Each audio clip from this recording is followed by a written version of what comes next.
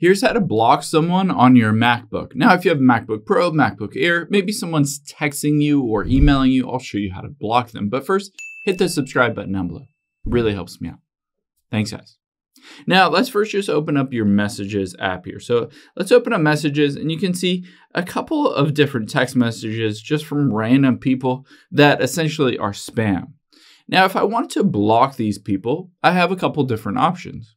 One option is when I select their text, I can just swipe to the left on it, and you can see the little trash can icon. If I tap on that, you can see I can hit delete, but I can also hit delete and report junk. When you hit delete and report junk, this will report it to Apple as well as whatever carrier you have linked to your computer if you have one.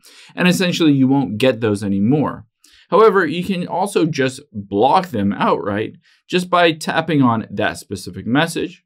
And then we'll go up and tap on conversation and then hit block person.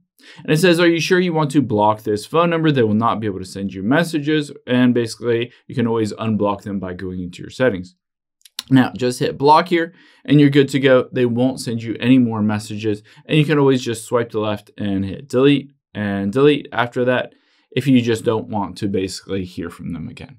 I hope this helps. If it did, hit the like button down below and leave a comment if you still have any questions. Thanks, guys.